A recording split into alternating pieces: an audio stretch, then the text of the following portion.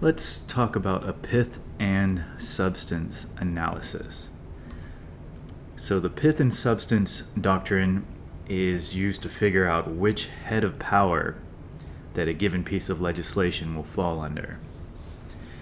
This pith and substance doctrine primarily used when a law is challenged on the basis that either the provincial or federal government has stepped on the toes of another level of government.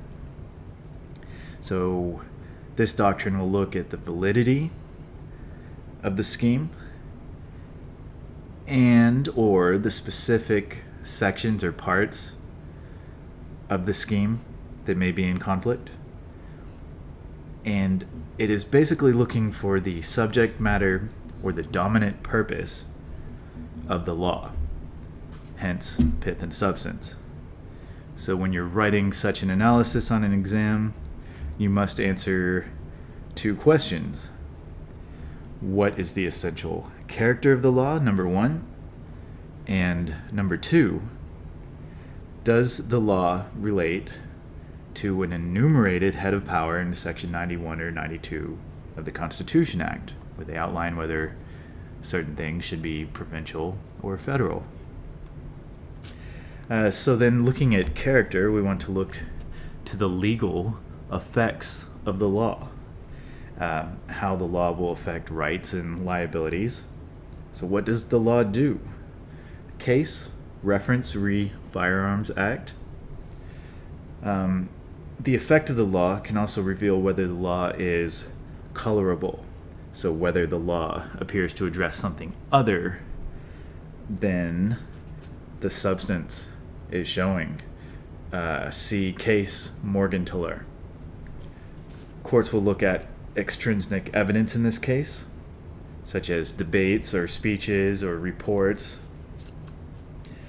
Also, the court will look at the mischief that the law was designed to remedy.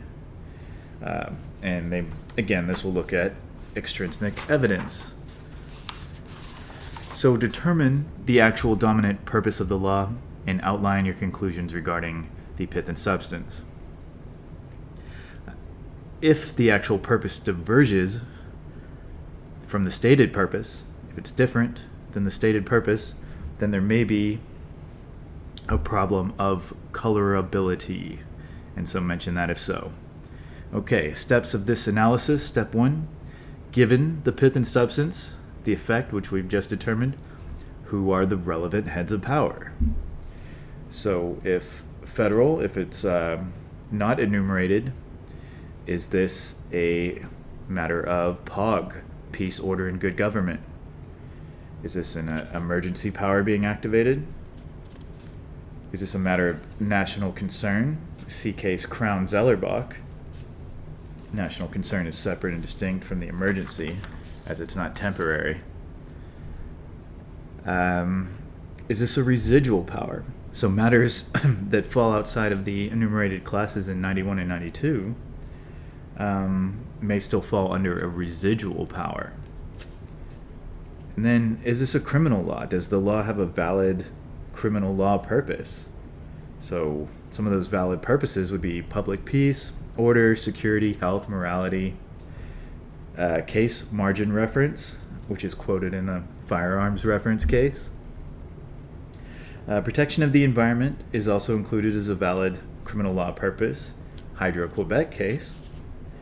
To be classified as a valid criminal law, that purpose must be connected to a prohibition backed by a penalty. Firearms reference case.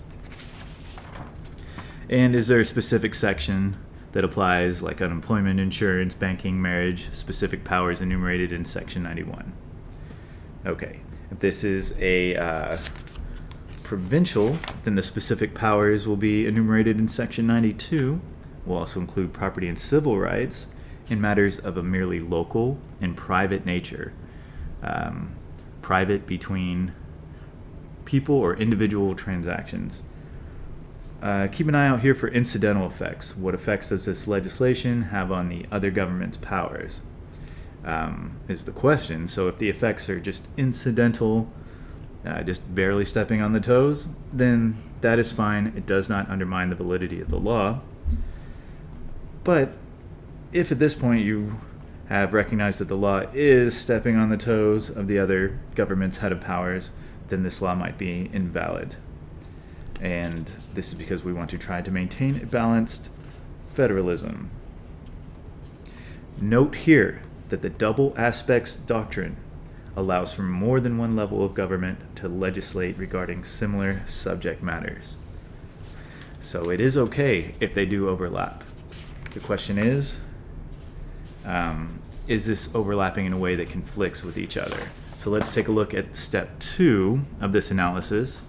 If this is about a specific section in the legislation, then you'll use the ancillary powers doctrine analysis. And this is if the specific section is constitutionally impugned, but is still located within constitutionally valid law, then you may apply a remedy to either strike down or read down that section, or apply an individual remedy. If you make it past this, then you'll go to step 3. If it's about 2 valid laws, federal and provincial, then you'll use the paramountcy doctrine, or the paramountcy operability.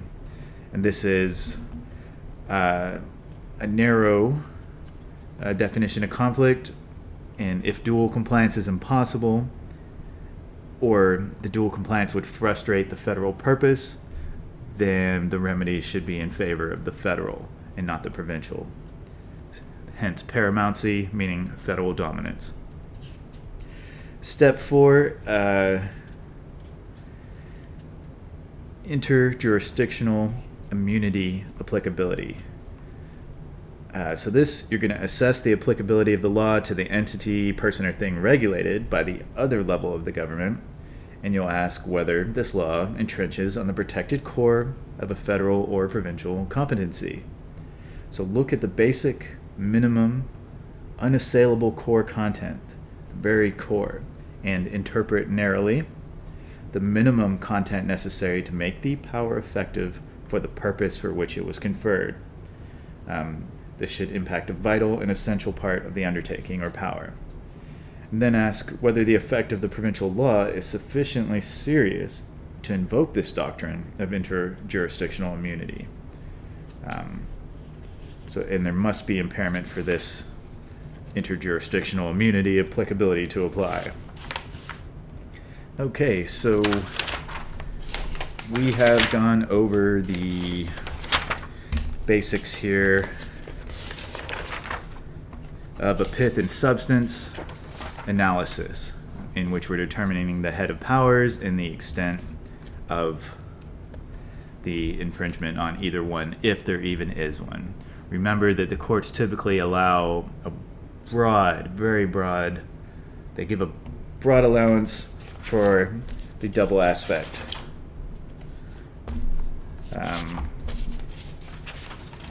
So the double aspects doctrine, which allows for more than one level of government to legislate, it would have to be a fairly serious infringement for a remedy to be applied. But such is the case, especially read the case Morgenthaler. Read that one in its entirety.